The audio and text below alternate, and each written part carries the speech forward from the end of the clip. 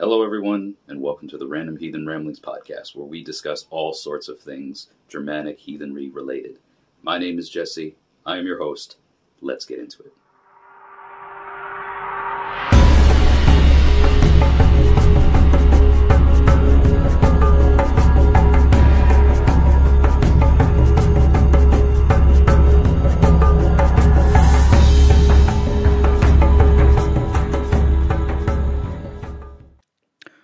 Well, hello, everyone, and hail to you. Welcome back to the Random Heathen Ramblings podcast, episode 2 of season 4 underway. Thank you so much for tuning in.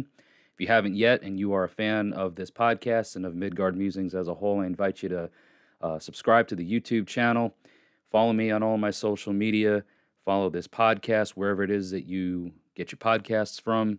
All of the things that you can do to help engage with the various platforms and stay up to date with all of the things that I do would be greatly appreciated. And if you're looking for a quick and easy place to find all of those details, you can click on the Linktree link that is annotated down in the description of this podcast and on the YouTube channel here, or you can also go to the show notes and find the Linktree link there. But I'm pretty much on most of your major social platforms: Facebook, Twitter, Instagram, of course here on YouTube and Spotify, Apple Podcasts, Google Podcasts. We're just blasting all over the podcast waves today. And thank you so much. There's also merchandise that you can buy through Spring. You can become a patron on Patreon. You can donate to the channel, to the podcast through Ko-Fi, through PayPal. There's all kinds of ways that you can support what I do monetarily. There's also a really cool thing is if you are subscribed to me on YouTube, all of my short form content, if you look at the title of the video above that on your mobile devices, if you're watching it on your phones, which I think most of you are, you're going to see a little option for you to buy thanks or give thanks or super thanks or something like that. Anyway, YouTube has opened up the option for super thanks, which is yet another way for you to support your favorite content creators on that platform, monetarily speaking. So if you are so inclined and you want to send some dinero my way, please feel free to do so. Really appreciate that. But yes, today's episode is going to be on, as you can see, regarding something of a somewhat pagan origin. Yeah, I guess it does have some, heathen or pagan background to it, but is it really a true heathen, Germanic heathen specifically, holiday or holy tide? So we're going to be talking today about the charming of the Plow, or what is referred to as charming of the Plow, at least in modern times, and see, what the heck that is, and if it finds its place in any sort of source material, perhaps. We'll get into some of that as well. Before we get into the podcast, though, I do want to call attention to some local things that are happening here in the Middle Tennessee area.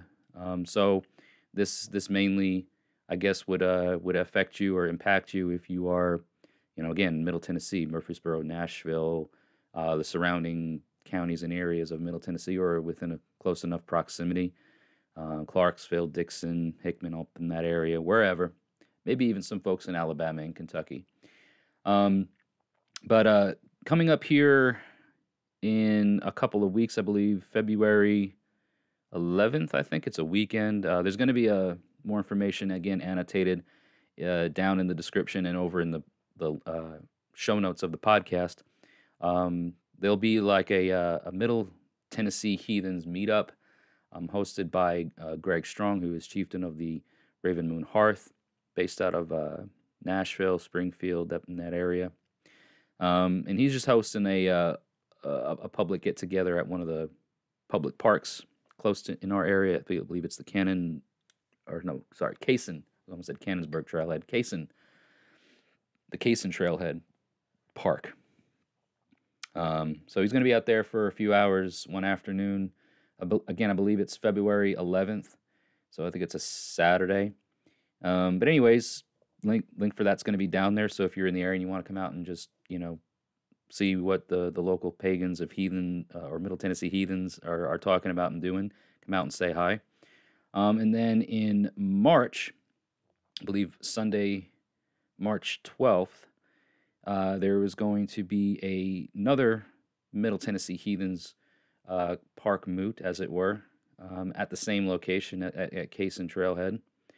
And that is hosted by myself and Greg collectively. We are going to be just hosting, more of like a lesson, I guess you could say. It is a public meetup, and we want anybody and everybody that's interested to come out and say hi. But it's going to be specifically a sort of like a lesson, as it were, of the, the concepts or worldviews, I guess is the best term for it, of death in the afterlife. So, Greg and I are going to be hosting that. I'll will be leading that in the sense of the lesson. I'm going to be formulating the lesson, but it's definitely it is an open discussion sort of lesson, right? It's not just here let's us teach you about some things. It's a combination of that and let's learn together. Let's hear your thoughts on things and see where the conversations migrate to and all that fun stuff. So some really cool, fun local things happening here in our area in Middle Tennessee. Would love to get to know some of the people that are in and around our areas, and hopefully you would like to come out and get to know us a bit. So again, check down in the description, check the Linktree link. Not the Linktree link. Check the show notes of the podcast if you're just listening to this. There's going to be some event details. They are they're in-person events. There'll be Facebook events for that. So if you are on Facebook and you want to keep track of the discussion or things that are going on leading up to those days, they're public events. So go ahead and click on those. If you're not on Facebook, again, just check the description or check out the show notes, and the dates and times and locations will be posted there as well. All right, so now that we've got all that out of the way, and now that you're hopefully all settled in, ready and raring to go for this week's episode, we're again talking about charming of the plow. And why are we talking about this right now? Well, I was having a conversation with a gentleman who is actually going to be coming on this podcast in a week from today, to talk about some things that almost are that have some correlation, that have some connection. But this gentleman and I were talking. He messaged me on the Facebook page, which, as I've mentioned numerous times before, if you guys have ideas or thoughts or just things you want to bounce off of me or whatever, you never know. But what could happen is that your thoughts or your ideas or your suggestions could turn into the inspiration for a future podcast episode, and that's exactly what happened here. So next week we're going to be having a guest on here talking about a local fella too. He's about 45 minutes or so, within an hour from where I live in Middle Tennessee, and he's going to be joining me to talk about the bringing agronomy back into paganism. So the focus on what the land can do for us, working the land, getting back to a more, homesteading kind of lifestyle, or again, an agronomist lifestyle of growing our food and realizing the closeness that had to our ancient ancestors, where that was something that they had to do in order to survive. Modern heathens now and just people in general, our modern society has grown very far away from that. We rely on just the convenience of being able to get in our vehicles, hop on public transportation, or even in many cases just walk to the market, to the grocery store, to a restaurant, whatever, and just within minutes, within a short period of time, relatively speaking, have our bellies full and our pantries and freezers and refrigerators stocked with food to last us, for quite some time. And in ancient times, that wasn't ever the case. You had to plan ahead, and you had to hope and pray that the growing season, the harvest season, was bountiful, and that you got good crops during that time, so that way you had enough food to survive and last through the lean times, through the winter months. So we're going to be talking again next week about, again, the kind of the application of agronomy to paganism or heathenry. But today we're going to be talking about this thing about charming of the plow. And again, it kind of relates because this time of year, we are getting into we're definitely in what you would refer to as midwinter. For many historical heathens, the celebration of Yule just recently passed with the last full moon. So with that, we are gradually moving into what, for again, the pagans of the north in Scandinavia and in the Germanic lands and Germanic countries at the time, would have been the waning of the winter months and the starting to think about preparing for growing your crops and getting the ground ready for planting, for the growing seasons. Okay, and with this concept or this charming of the plow, we see a lot of Germanic heathens, Norse pagans, have an inclination to want to have some sort of celebration after Yule, and call it charming of the plow. So I wanted to talk a little bit about that and get some conversation circulated around it. Now, I grew up myself in a very agriculturally focused family. All right. I did grow up, with Christian worldviews and such, but the community, the church community that I grew up in was almost Amish in the sense that we were very closed off from the outside world as much as we possibly could and be self-sustaining and self-sufficient. I worked on a farm for over a decade in my youth, a cattle farm. So we had cattle that we raised for beef. Another family in the community raised chickens, so there were eggs available. Everybody had a garden.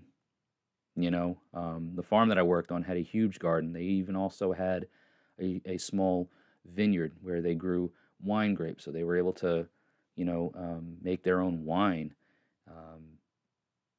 Shy of like growing grain like wheat and rye and all that stuff, like we didn't actually do that.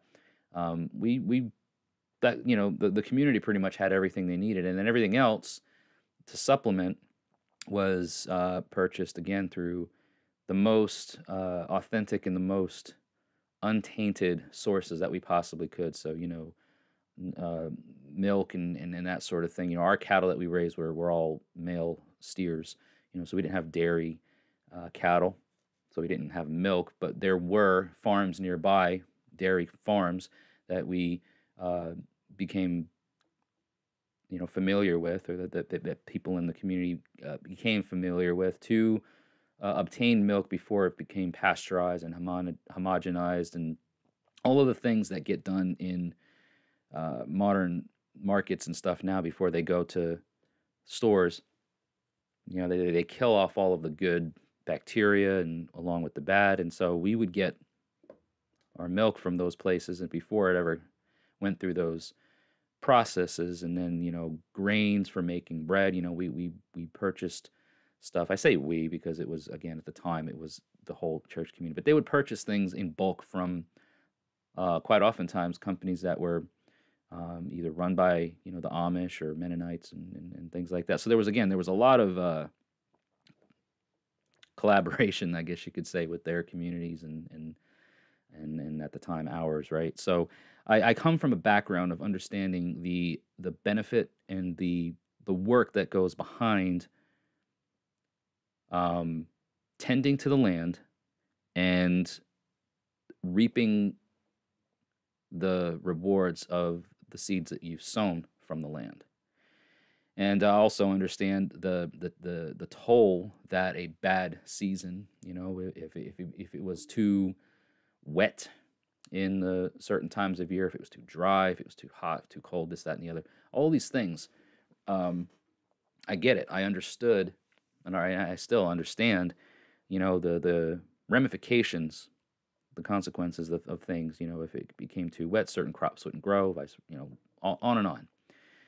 Well, in ancient heathen times, right? Like in the old times, they of course understood and had to understand that in order to survive, and the things that they would do to give them the very best chances of success as possible were, in addition from, working the land themselves and doing all that, they would include and involve their deities. They would pray to their gods, and they would invoke protection and power of the sacred, as much as possible to, bless the land and stuff, because this is what they needed to survive. So gifts were given in hopes for gifts to be received in exchange. So when I see modern heathens now and today, just out of, I don't know, maybe necessity, feel like, oh, well, because I'm heathen, I have to observe this charming of the plow thing.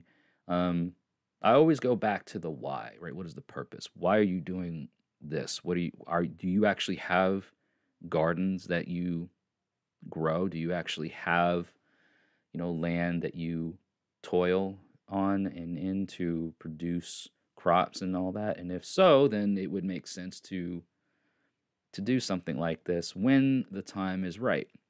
So it goes back to, again, the why and the purpose. You got to look back at some of the historic sources, and while there is nothing that necessarily is called charming of the plow, there are some things that is at least probably, safe to assume that from those bits of information that are historically available, that this is where, or that is where, this current thing of charming of the plow comes. So a plow, of course, is a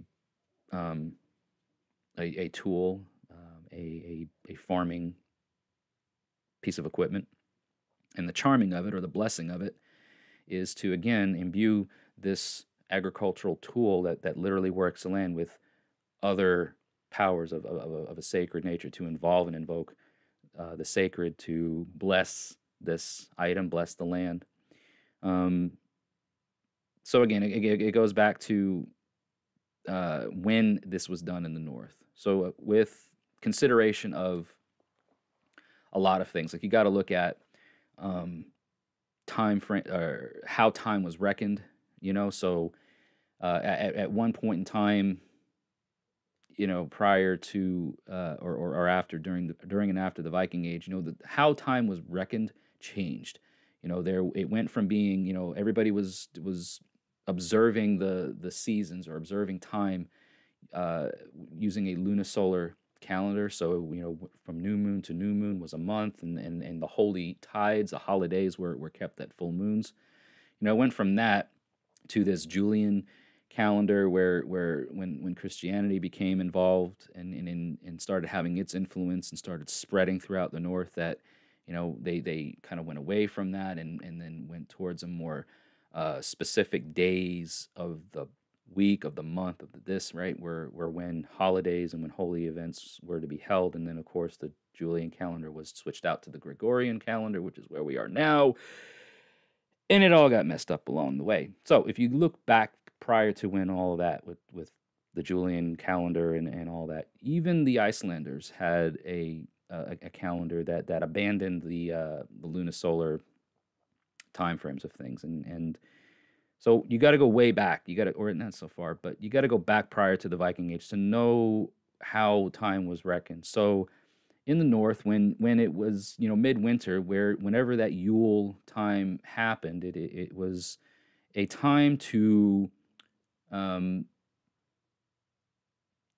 look forward to the time of growing your crops, of planting your seeds, right? It was the midwinter mark, and now the days will start to get longer. There's going to be more sun, which means light, which means life returns, and that's how the people of the North viewed it. It was that now it's not so much about the return of the sun. It was, now we can start thinking about planting our crops, because it's not as dark anymore, and we got more of this daylight, and now we can times won't be so lean. We don't have to ration our food and all that stuff so much.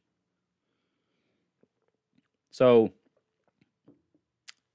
this time of year in the north, yeah, it probably was starting to get that time where the ground was starting to thaw, or at least you could make preparations of doing that, and you can look to do things that were going to put you in that mindset of growing your food again.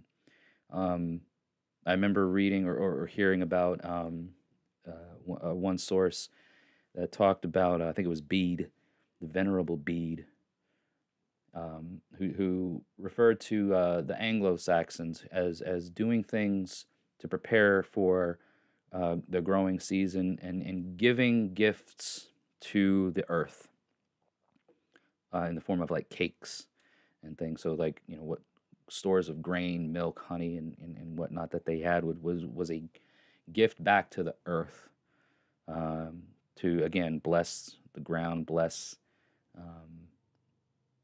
the spiritual side, the sacred side, the divine, to give blessings, to again work for a bountiful crop, and to give them the best chances possible of growing a good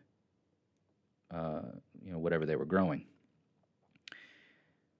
Now this time of year in this part of the country, we could still get frost, we could still get snow, we could still get, anything could happen, especially in Tennessee where I am. Is these last and I get so frustrated with it, because to me it's like it's winter. It's supposed to be cold. There should be snow, there should be ice, there should be bitter cold temperatures, and it's up near 70 degrees here in the last week or two, and it fluctuates. It goes from some days it's 70, some days it goes down and it's in the 40s, and then some days overnight it's in the 50s, some days overnight it's in the 20s. It's all up and down. Everybody makes a joke, if you don't like the weather in Tennessee, just wait 5 minutes and it'll change to something that you do like. So you never know when winter is over. It's almost the end of January right now, when it should be cold. Should I say should? But it feels like spring. So you're going to get the earth is confused, the land is confused. There's early cropping plants and things that, or early blooming, I should say, plants that are popping up, like daffodils and all these other kinds of things that could very well get bolted and shocked from a frost or from a snow that happens in another week or two. February and March are times of the year when it could definitely go either way. And we've even had times where we've had bitter cold and sometimes snow on the ground as late as April. So you just don't ever know. So I don't know, like in modern times, when I hear again the whys and the purpose of why you're doing what you're doing, like, are you really starting to plant crops now? Are you out there toiling the ground? Are you tilling up the ground? Are you digging, the ground up to start planting your crops? Or are you just doing this because you read some stuff somewhere that, oh yeah, this is the time of year, it's always around mid-February or end of January, and we're gonna do it because that's I don't know. I guess you can do what you want to do. People can do what they want to do. Everybody that listens and watches my stuff, I think, should know by now that I'm not here to tell you that you shouldn't do or do something, do or do not something, right? Don't do or don't do something just because I say one way or the other, right? If this is a tradition, if this is something that you have worked into your group practices, into your individual cultic practices, whatever your hearth cult is, don't let me or anybody else dissuade you from it. Because if it's worked for you, then the proof is in that pudding, right? Like, you've proven that it works. So if there's a tribe or kindred or individual out here that's inclined, because they've done it in the past and they've seen good results, I'm not saying that you should change it now just because of what I'm saying. All I'm saying is consider all of the factors and realize that this, again, idea charming of the plow, while it may not have any early historically based information on it, yes, sure, there are some things that we could deduce that are the reason or the inspiration of why Norse pagans, Germanic pagans have a inclination to want to do it. I also saw something one time about an actual Old English charm. Um, yeah, sorry, I had to look at it. Acerbot. Acerbot was a charm, an Old English charm, uh, and it was for like blessing the land, blessing the tools of the land, the tools that would work the land, right? To make sure, again, like you had the best possible results that could come from it. Um, Another thing that but again, it's Acerboat, not Acerbloat. Now, I did want to bring some attention to that. It wasn't a holy tide. It wasn't a sacrifice, right? It was something that was done in very specific regions with specific people. And again, the Acerboat was a charm, not a sacrifice. There was nothing, you know, killed or sacrificed through bloat that would make this a widely celebrated or widely acknowledged sort of thing. It was regional. It was very specific. Same way as the Disting around the springtime months or so, kind of in between the end of Yule and the beginning of summer, kind of like when the Disting would happen for the Swedes, um, which again very specific. The Swedish people had their Disting celebration in around that time of year before the summer kicked in, just like the Saxons had their Althing.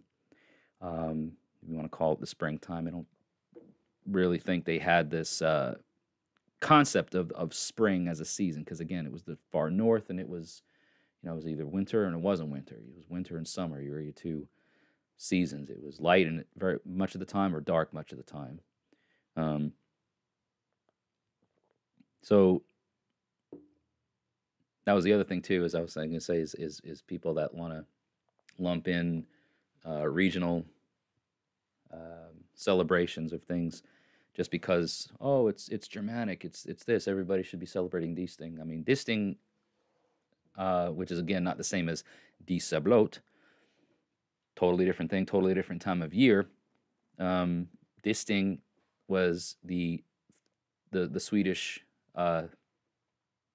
thing for the Disir, or yeah, Disir. Dis was their female ancestors, and then the Saxons, I believe it was Anglo-Saxons, had the Disir in around winter nights, give or take, somewhere around that vicinity. But anyway, going back to the whole like charming of the plow again, it so happens to fall around this time of year, the waning of winter into the start of spring, and so again, my whole thing was like, all right, well, if we as modern pagans and modern heathens trying to revive or practice old ways in modern times, what sense would it make to have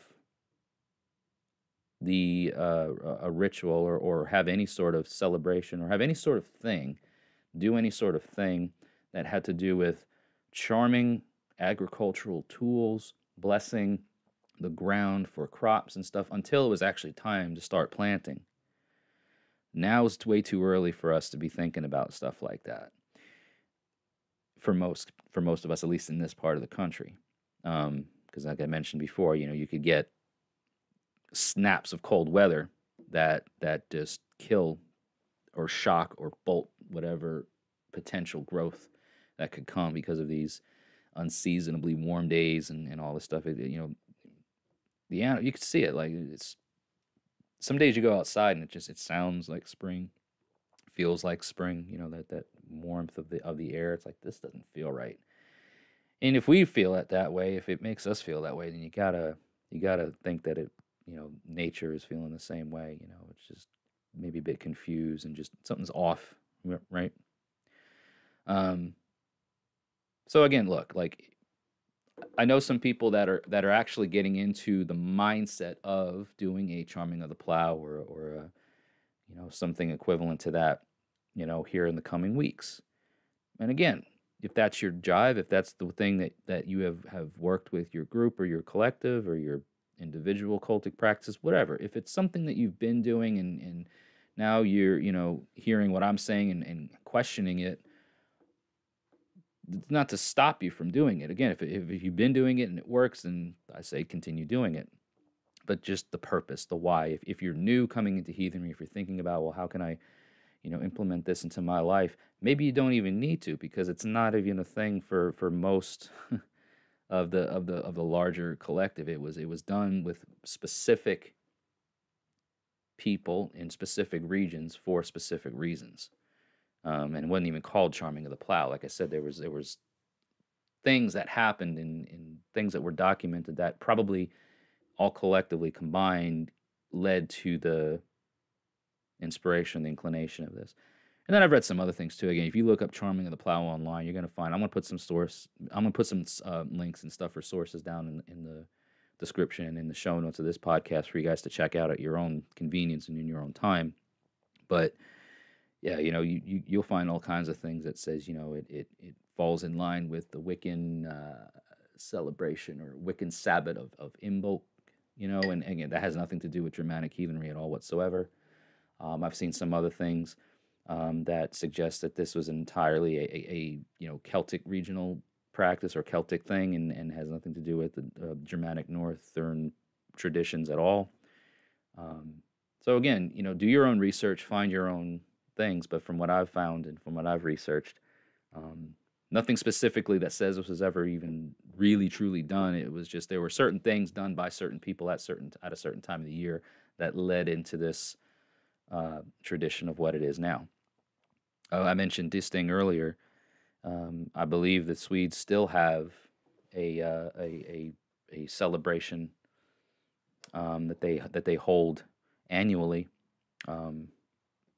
near this time of year, at least close to it. And if it's a specific calendar date every year, but I believe that they still have something around like February, March-ish or whatever that still commemorates their ancient traditions of Disting in this time of the year. So then I got to thinking, maybe you're not a farmer, maybe you're not agriculturally inclined to grow your own crops, but you want to have something, or you are having something, or a group is having something that, maybe points more to the metaphysical side, not just the physical agricultural side, but the metaphysical, right? Oh, we're, getting into the time of year, which puts us in a frame of mind of brighter days, longer days, fertile days, right? We've passed the time of year of stillness, of dormancy, of stagnation, and now we're moving into, this time of year of growth and of newness and of vibrancy and all these other types of things that you could again put some thought or ideas on the metaphysical side of things. So I think a lot of people get, and that's 100% UPG woo-woo type stuff, where if you want to involve some of this stuff and then incorporate those ideas into the more metaphysical side of things, like, oh, now we're we've I don't think there's anything wrong with that, because myself and some of the people that I have in my tribe, we've taken the ideas or the concepts of certain literal holidays like Sigerblot. Well, I'll just use Sigerblot as an example. I mean, like, none of us here now in modern times are sacrificing to Odin for victory in warfare, because we're not going to, sail across an ocean and raid another country because, the winter months were rough and we got to store up our stores and we got to, increase our riches. We're not doing that. So we're not celebrating Sigerblot for victory in the sense of that. We are celebrating and doing what we do in our ways for other victories and for other sorts of things, or at least that we have in the past. So again, when it comes to the purpose, the reasons why, you can have all the intent in the world behind what you're doing, but if you don't understand the purpose or the reason why it is to be done, then it doesn't carry as much value. It doesn't have as much importance. It doesn't carry as much weight. And so, you could just be going through the motions that are helpful for learning, and you can get all that educational aspect of things out of it. But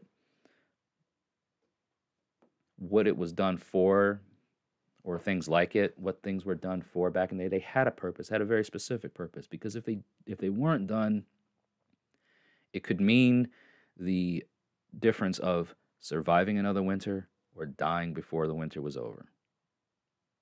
That was the harsh reality, and that's again the reason why things were done. They had a purpose behind what they were doing, because if they didn't, there were consequences and there were ramifications, or at least so they believed. Right?